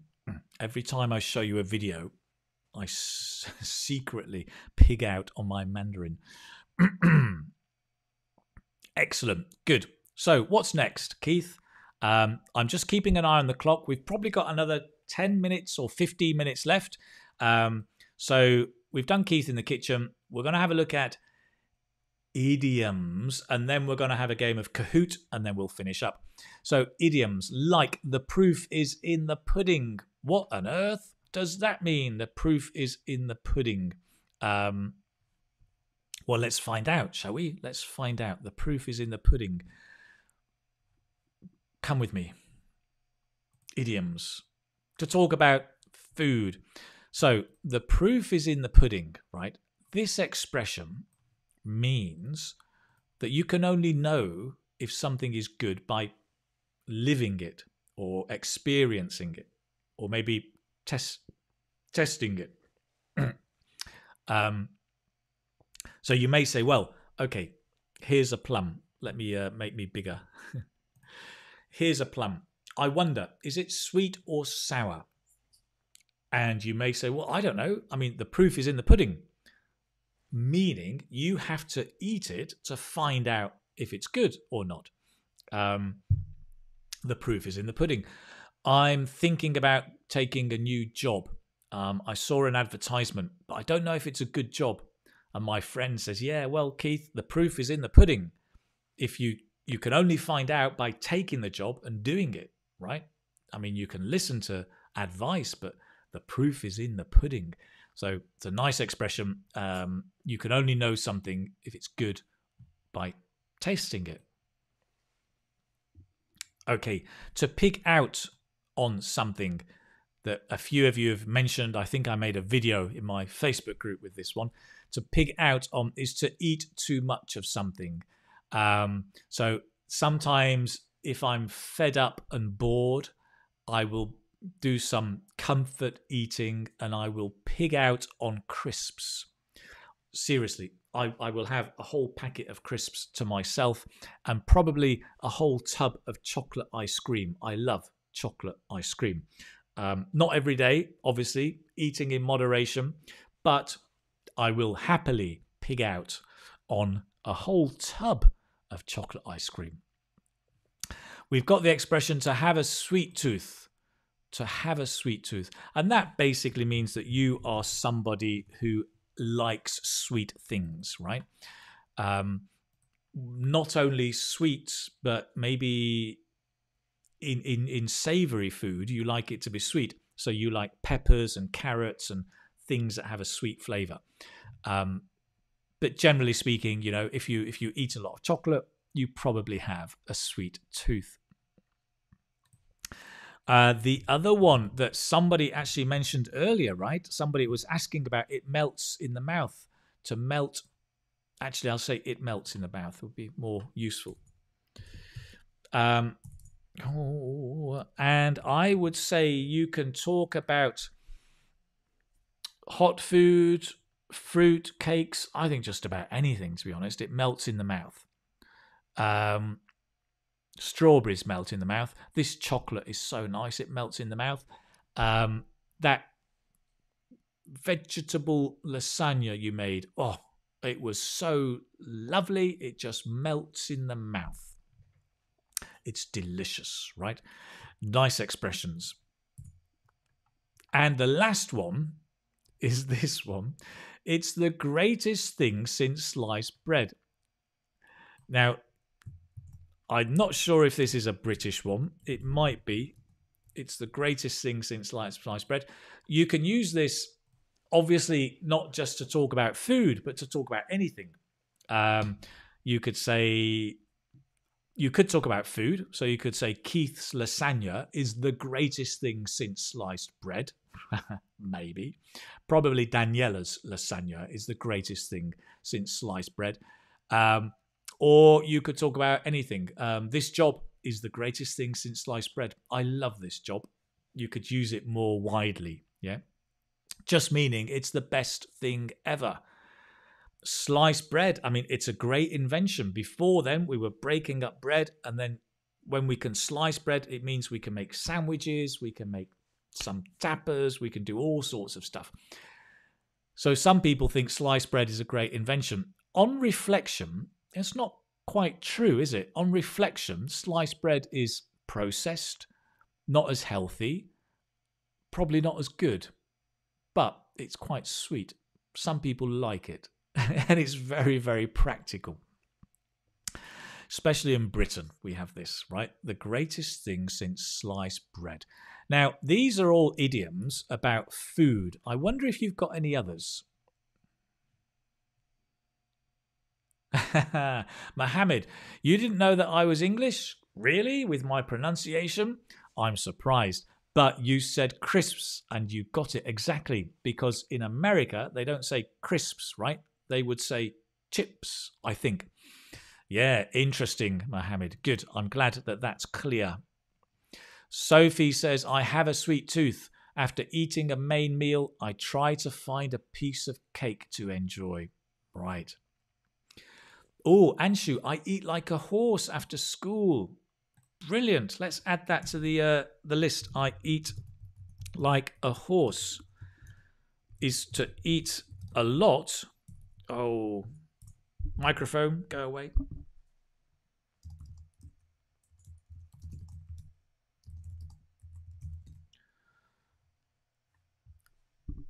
Come back. Anshu, thank you for that. I'll just take you and your lovely avatar away. I eat like a horse.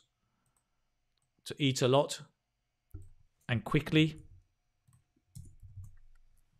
Great, nice.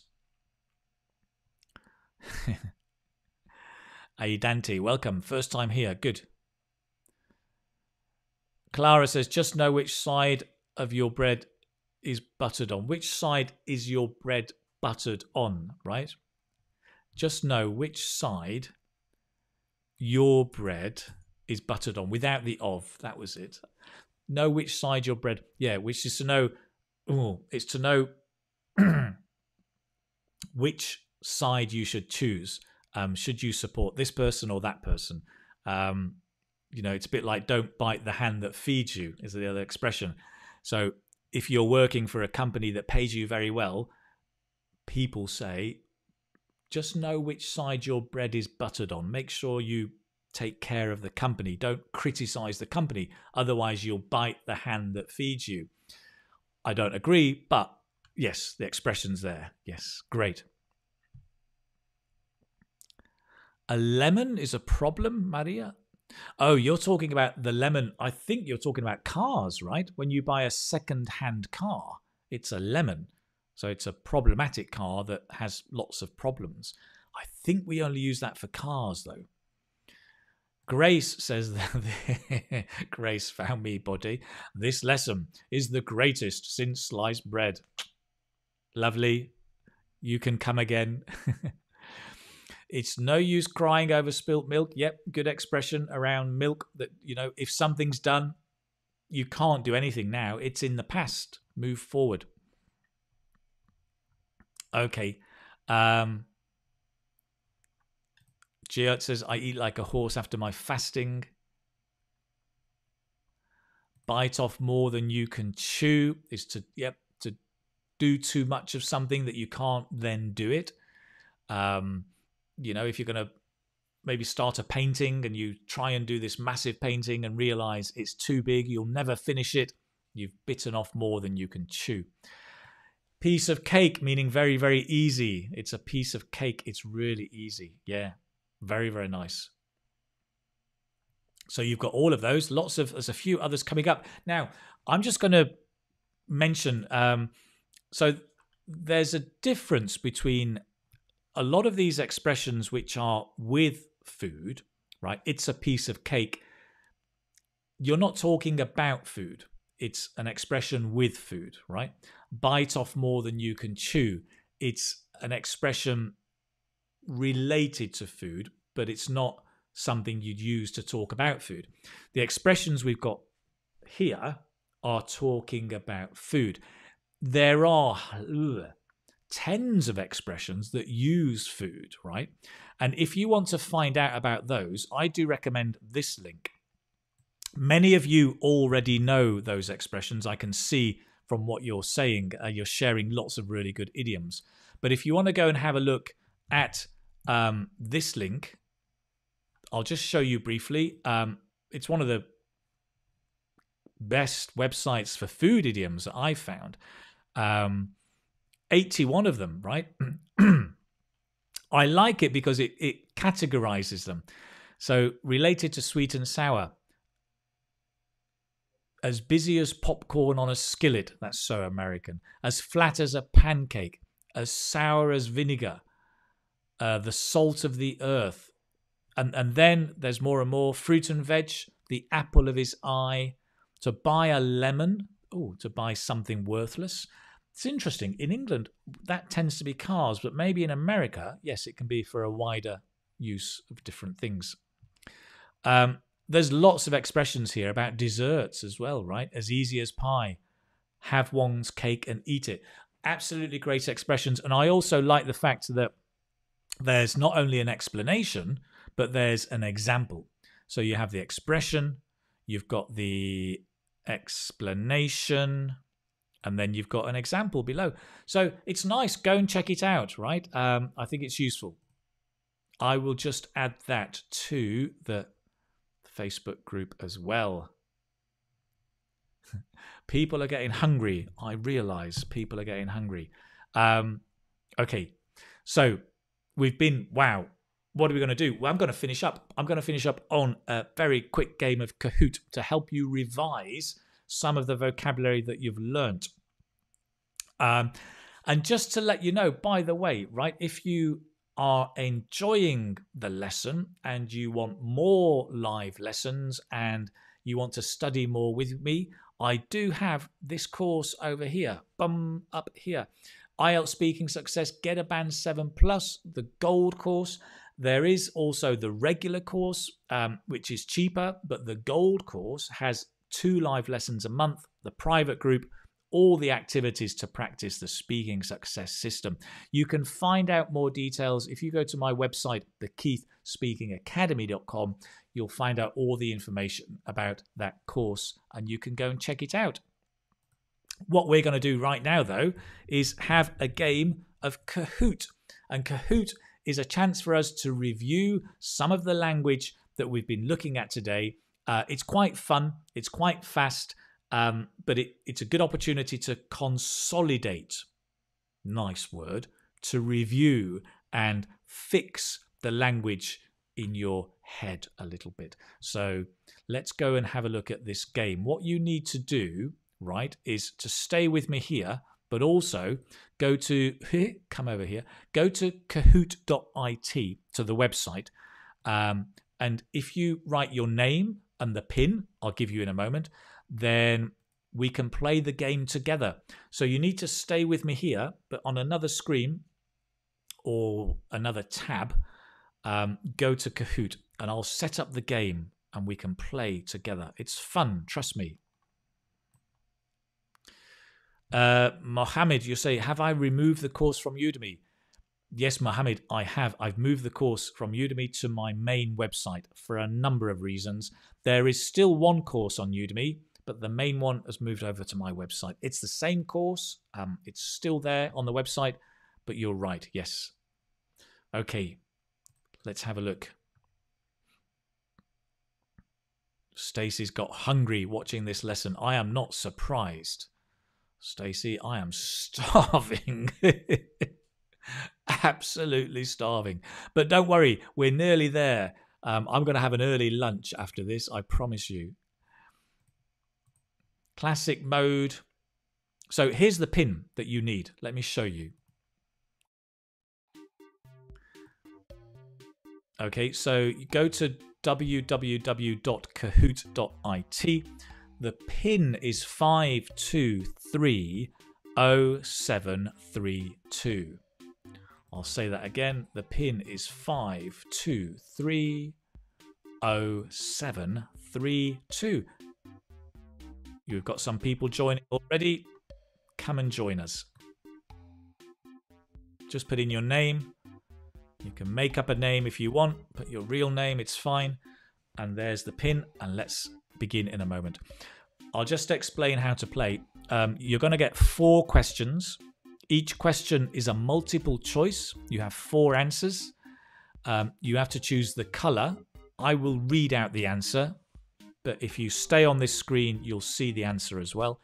And you choose one of the 4 and do it as fast as you can because there's a time limit of 30 seconds per question or per answer.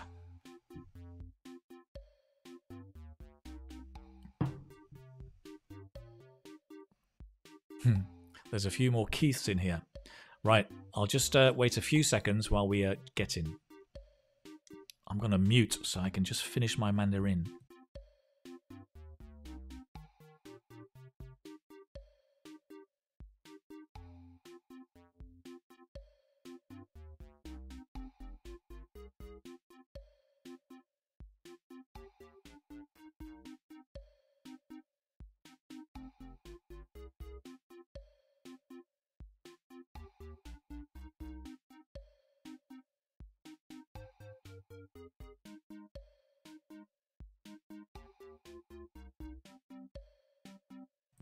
Okay, great. Guys, we're going to begin. We've got just over 100 people in. I think that's great. Listen, if you can't get in, don't worry. You can put your answer in the chat box as well. That's absolutely fine. Here we go then. Let's start. Food. This is quite difficult, the first question. Which is the odd one out? Meaning, which one is different? Mouth-watering, delicious, tempting, or appetizing? This is quite tricky. So which one is different? Mouth-watering, delicious, tempting, or appetizing? Kim, don't worry. You can put your answer in the chat box. That's fine. Johnny Beck, well done. Spring, well done. The answer, oh my God. The answer is delicious. This is the first time ever that the majority have got the wrong answer. Whoa, what? That has never happened. Nearly always the majority get the right answer. Oh, now, I do admit this was a very, very tricky question. So those of you who've got it right, congratulations. I'll explain why. Okay. Delicious is the taste of the food, right? Mouth-watering is what the food looks like before you taste it. Tempting is what the food looks like, and appetizing is it looks nice. So mouth-watering, tempting, and appetizing are all talking about the food before you eat it, what it looks like. The actual taste is delicious. Oh, look at that. What a nasty question, right? But don't worry. Well done, those of you who've got it right. Listen, let's see the scoreboard. Sunni's up on the top. We've got Duong, Alfred, Arekikaz, and Melon. Okay, question number 2. It was so expensive, we blank out more than we should have. Knifed, forked, spooned, plated. This one's a bit easier, right? It was so expensive, we blank out more than we should have. Knifed, forked, spooned, or plated. Well done, Maria. Well done, Tanja. You've got it. Oh, that's more like it. Yes, we forked out. There's no such thing as to knife. Well, actually, there is. There is. Interesting. To knife somebody is to stab with a knife. Interesting. Spoon. Yes, very colloquial. I won't explain that. You can discover that on your own. And to plate is to put the food on the plate. In the restaurant, when you put the food on the plate, you plate the food. But the one here about spending too much money, to fork out, right? Well done. You're paying attention. That has cheered me up. No end. Let's see how we're doing then. Duong has moved up. Alfred is in second. Victory is mine, is almost there, third place. Melon and Laura has moved in, or Laura. Great. Next question. She won't eat any greens. She is such a blank eater. Mussy, dussy, fussy, tussy. She won't eat any greens. Greens meaning vegetables, by the way. Obviously, green vegetables. She is such a blank eater. Getting easier and easier. I should have started with this one. Well done, Kim.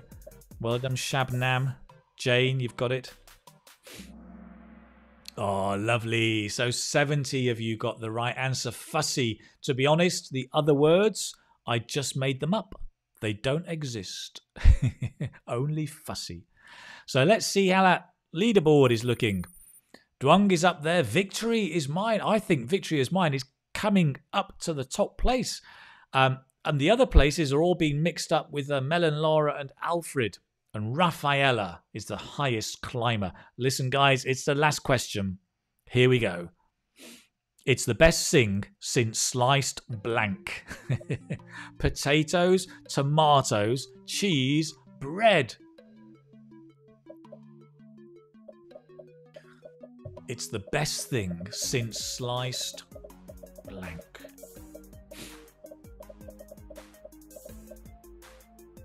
Maria, well done.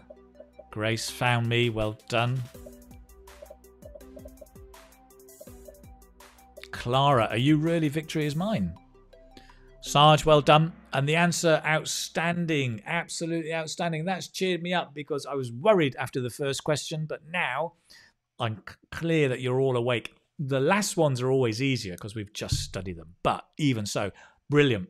82, it's the best thing since sliced bread. And now the exciting moment of who is the winner. The podium, number 3. Melon, well done. Victory is mine. Well, no, it's not. And in first place. I think it's Duong again. Well done, my friend. Lovely. Alfred, you're a runner-up. And Sanveen also got a quick runner-up. Well done.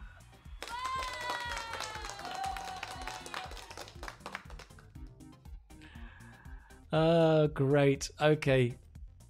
So, guys, well done. Absolutely brilliant. It's been an interesting lesson. I hope so. Anyway, we've been talking about food.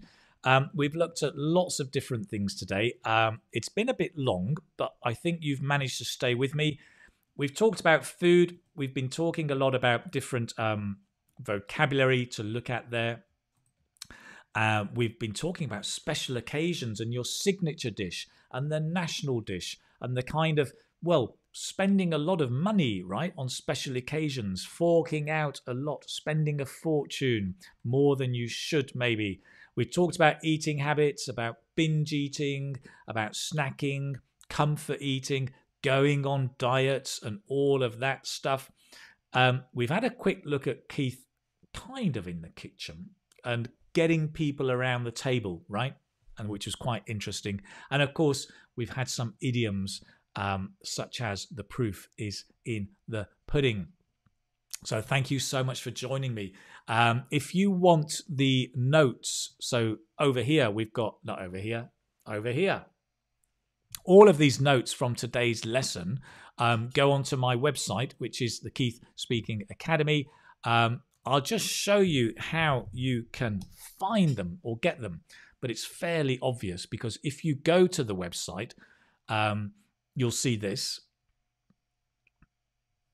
You'll see at the very, very top, it says, it says free live lessons, right? If you click on the free live lessons, then later today, maybe tomorrow, if you want to come back, you'll see here, this is from last month, we talked about intelligence, but you can just go, this will be updated with the new one today, and you can click on the download for the PDF and you can get it there. But you can get all of the PDFs, each of these from all of the past lessons. For example, on habits, you can just click, it'll take you to the lesson. So you get to look at the lesson, you can watch the lesson, all of the past ones. So habits here, you can download the PDF directly and then actually study the lesson here if you like online. So it's all there in the free live lessons area. Go and check it out, right? Go and practice your study. The secret is study plus practice.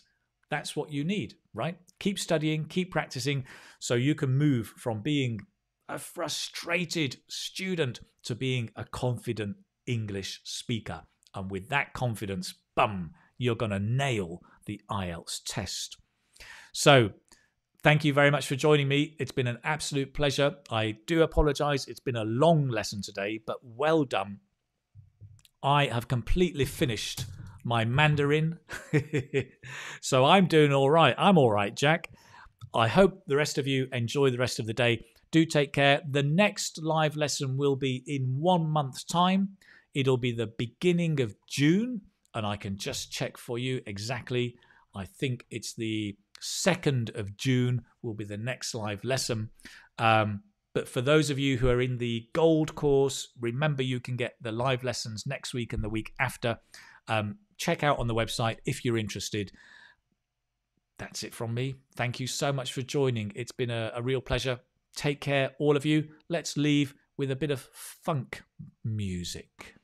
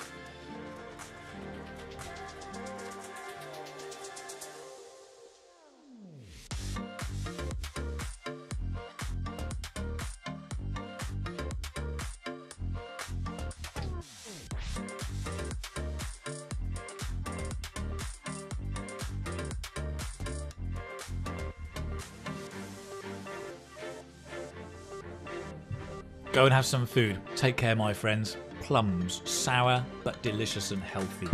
Luscious. Cheerio. Bye-bye.